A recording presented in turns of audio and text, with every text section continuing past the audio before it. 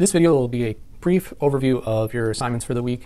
One of your assignments is the accreditation assignment, and this is just a pre and post assessment. You're taking the pre-assessment now, you'll take the post-assessment at the end of 204. You will actually also take the surveys again at the end of your college experience, and it's just to see your progress in understanding technology. There are no questions related to the readings or anything like that. It's just information that you're coming to class with and leaving the class with.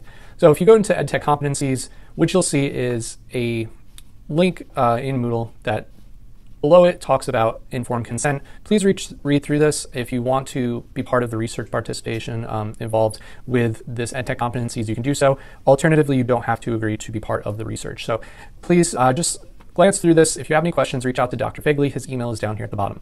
But you do have to go into the EdTech Competencies website and complete the information here, either agree to taking part of that research study or just taking part of Coastal Carolina University data, which is part of that accreditation process. After you click Start Survey, you'll just have questions related to different topics and just a survey from least to most.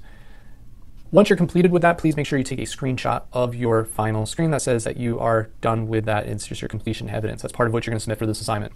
The second assignment, part of the accreditation, is to complete a technology skills inventory in Microsoft Forms.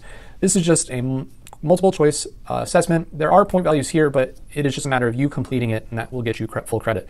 So answer each one of these questions to the best of your knowledge, hit submit, and when you finish, it'll give you a completion image. Take a screenshot of that, and that's part of what you're going to submit as well. In the completion evidence, you will submit those 2 screenshots within here, and that will give you full credit for that assignment.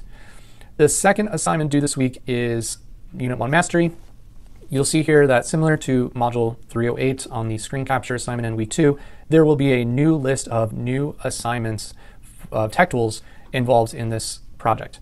So go through here and look for your name. It's going to be organized by cohort across the bottom and by name on each one of these columns. Find your name and which tech tool that you are going to research and present about. Within the Unit Mastery resources page on our class website, you'll find a lot of beneficial information about this, exactly what's supposed to go in the screen capture, the 3 to 5 minute screen capture. There are 2 parts. One is to have an overview of going through slides about it. Of course, all of this is screen captured, so going through the slides, explaining information about the tech tool. The second part is to actually go through the tech tool itself and give a tutorial or demonstration of how to use it. The final submission will be a YouTube video. There's lots of information on this page that will help you, such as the rubric, an overview of the project, a few slides in PowerPoint, as well as the tutorial, and this is also an example, and a student example. So please use those resources to help you complete this Unit 1 Mastery project, and reach out to your instructor if you have any questions.